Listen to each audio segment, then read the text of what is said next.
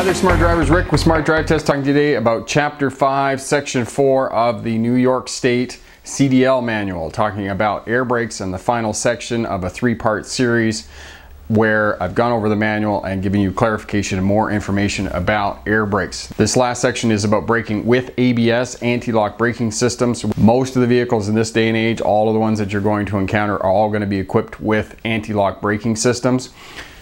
There is some information about braking with vehicles that don't have ABS, stab braking, emergency braking, the ways to get out of an emergency situation, braking and steering around an emergency situation. Steering is much faster.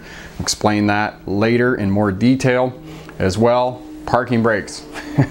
One of the transitions for people upgrading to a higher license is that you have to use the parking brakes every time you get out of the vehicle. Unlike our personal vehicles that have automatic transmissions, and most of the time we don't use the parking brake, in big trucks, buses, you have to use the parking brakes every time you leave the driver's seat. So know that you have to use the parking brakes. As well, downhill braking, brake fade, what happens if the low air warning comes on. We're going to talk about all of that. Section 5.4 of the New York State CDL Commercial Driver's Manual, and get you through, get you a CDL license, get you going up and down the road, get you a job, get you making more money. We'll be right back to talk to you about that.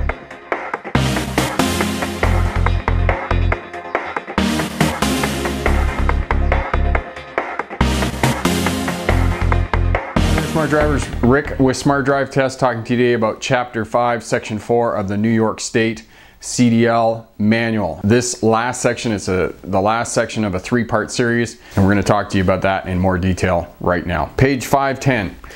Normal stops, push down on the brake pedal, come to a gentle stop. Just before the vehicle comes to a complete stop, release the brake pedal, reapply, and come to a complete stop. The reason you want to do that is to avoid a jolt as the vehicle comes to a stop.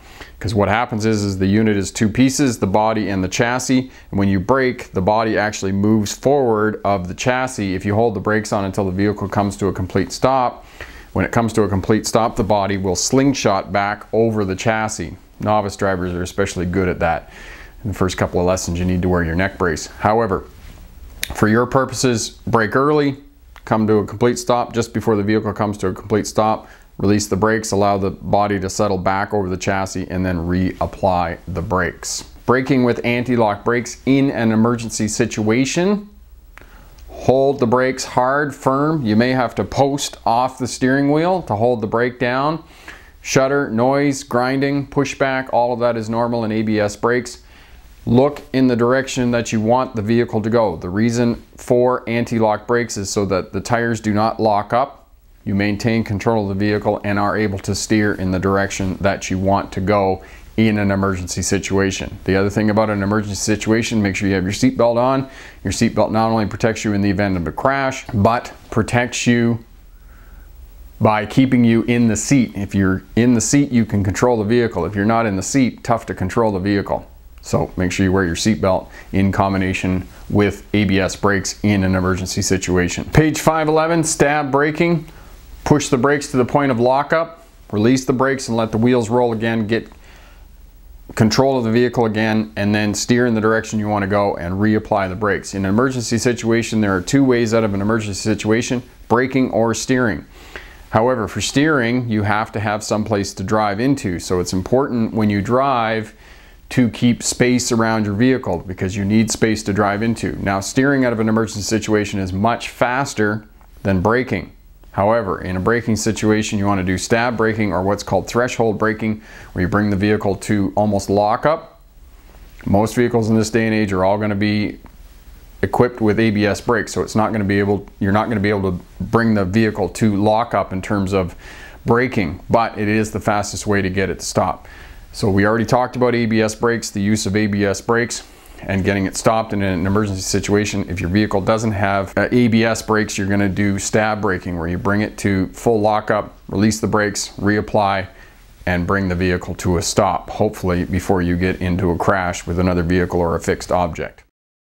The other thing about hard braking situations or emergency braking situations, particularly in rain or ice, if you have slippery conditions on the roadway, is you need to be watching in the mirrors in a combination vehicle to make sure that trailer isn't coming around, because if the trailer begins to jackknife, you're going to have to make adjustments in either your steering, your braking, or your acceleration in order to try and get that trailer to straighten out again. So be mindful in emergency situations in a tractor trailer unit that you keep the unit going straight down the road. The other thing about emergency situations in a combination vehicle is to try and brake when the truck and trailer is in a straight line. If you're in a curve and you brake, it's a good chance, there's a much higher chance that that unit is going to jackknife on you. Know that as weight increases and as speed increases for the purposes of a commercial vehicle, that your stopping distance is going to be much greater. If you see the graph on page 512, a tractor trailer unit requires another third the distance to stop as opposed to a car.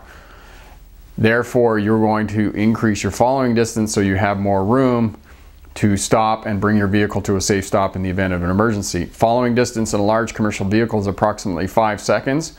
Watch the video here on following distance. I'll put a card up here for you. That way you'll know how to measure out following distance and keep a proper distance for the purposes of a road test getting your CDL license. Brake fade and failure on page 512. Again, I'll put a card up here for you for the complete video on brake fade, and that will explain to you what brake fade is. And in this day and age, there's really no reason that you should have brake fade in a large commercial vehicle. They're all equipped with engine brakes, and engine brake technology is really great. As long as you get in the right gear before you go down over the hill, you should be good. Remember the saying about braking downhill in a large commercial vehicle. You can go down the hill 1,000 times too slow. The one time you go too fast, unfortunately, you're not going to recover from that. So always get into the right gear until you get to know that hill, until you get to know your vehicle. Do you want to try and go a little bit faster? Page 513, proper braking technique. We already talked about that. Hard, short, intermittent brake applications. Right gear, engine brake on full. Bring the speed down 5 miles per hour. If you do, in fact, need to use the service brakes, let it run back up. Bring it down 5 miles an hour. That is the proper braking technique. In this day and age, however, if you get in the right gear, 5 low and at 13 or 18 speed, which are the most common transmissions, you come down over the hill. If it's less than double digits on the grade signs, that Jake will hold you back. In a fully loaded semi-trailer, 80,000 pounds, you're not going to have any problems. Jake brakes, engine brake technology that is very effective in this day and age. If the low air warning comes on for any reason, get the vehicle pulled over to the side of the road as quickly as possible in a safe location, and do stress safe location. There are lots of places along the interstates that are not safe, and you do not want to be standing out there. So try and get into a pullout or some place that you can squeeze over and whatnot. Don't try and stop in the middle of a bridge. It's just too dangerous. Vehicles are traveling too fast. So try and get it over to a safe location before you bring the vehicle to a stop. Parking brakes. This just goes without saying in a large vehicle, and to those of us who are veterans in terms of driving trucks and buses and other vehicles equipped with air brakes, not putting the parking brakes on when you stop the vehicle, it's a little bit foreign to us. But for new drivers getting in vehicles, I have seen them not put the parking brakes on when they park the vehicle. You always have to put the parking brakes on. And just as an aside, it's a good idea to get in the habit of using parking brakes in your personal vehicles as well. However, we know as driving instructors and experts that 85 to 90% of people driving automatic transmission vehicles do not use the parking brake. There's a pin in that transmission when you put it into park, and it's really hard on that pin when you don't use the parking brake.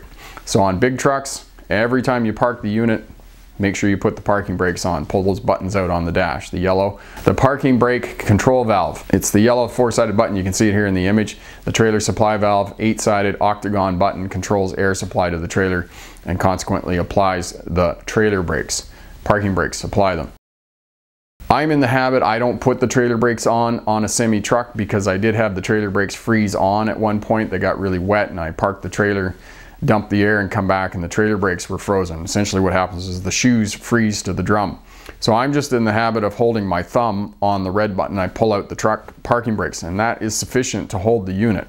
For purposes of road test, make sure you pull them both out though. When you get working, get in that habit of not putting on the trailer brakes. There's enough heat generated in around the truck, the axles and differentials and whatnot, that the brakes on the truck are unlikely going to freeze on unless you're working in sub-zero temperatures.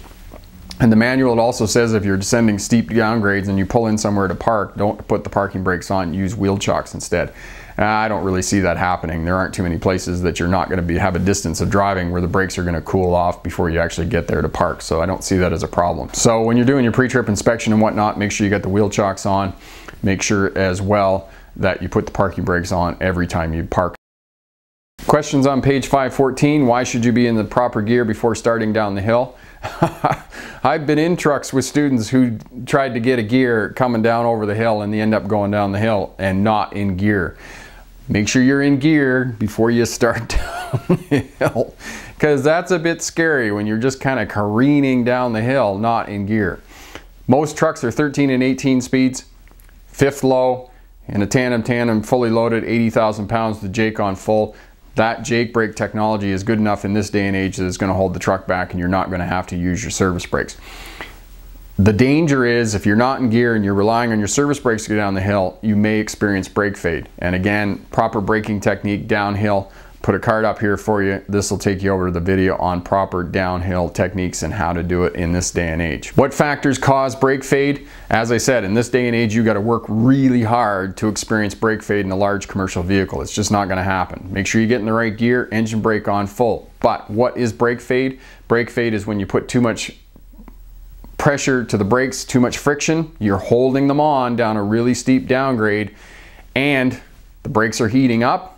There's a chemical reaction inside the shoes, causes them to melt, less friction. The drum will actually heat up to the point that it expands away from the shoes, and you will lose braking capabilities. If you hold them on too much, you'll even get fire and some leprechauns and marshmallows chasing you down the road having an old weenie roast. So brake fade. Don't experience brake fade because you held the brakes on too long. Use proper braking techniques. If you get in the right gear, engine brake on full, you're not even going to have to use the service brakes going up and down or going down these big hills. The use of brakes on a long, steep downhill is only a supplement to the engine brake. True. You want to use the service brakes just to bring the speed down 5 miles per hour. Now, how do engine brakes work? Engine brakes work best in a low gear at a high RPM, and in a big electronic diesel engine in this day and age, that high RPM is 1700-1800. You really don't want to run the engine over about 1700-1800. If you do, it's just too hard on the engine. So run it up about 1800 in a low gear and go down the hill, and that engine brake will hold that truck back. If you're away from your vehicle for a short time, you don't need to use the parking brakes. Definitely false. Every time you stop that vehicle, every time you park it, put the parking brakes on. How often should you drain the air tanks? Daily, daily, daily. Every day. Drain the air tanks every day. How do you brake with a tractor trailer unit that has ABS? You need to take note whether the trailer has ABS and the truck does have ABS. Most of the time you're just going to brake normally. In an emergency situation, however, you're going to hold the brake down, hold it hard. Grinding, pushback, shudder, noise, all of this stuff in an ABS equipped vehicle is normal. Last question, you still have normal brakes if the ABS are not working.